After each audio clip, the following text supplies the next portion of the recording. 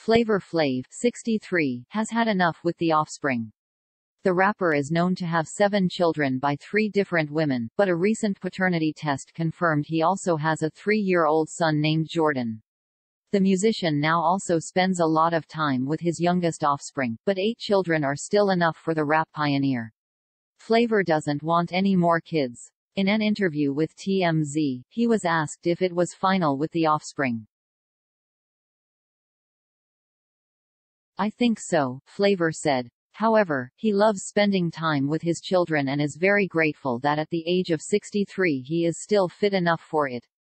The reality TV star wants to be there for all of his children and grandchildren as best he can. "The best gift you can give your child is when they have both parents," he said.